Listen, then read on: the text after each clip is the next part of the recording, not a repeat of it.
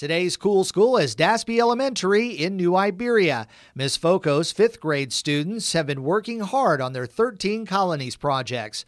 They had to do research and create the state that they were given.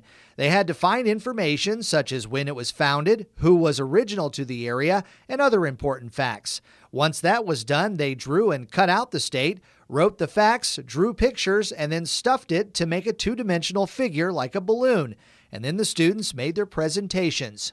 If you have a cool school, let us know. Send me an email, weather at KATCTV.com. Put cool schools in the subject line. Include a picture and a short story about why your school is cool.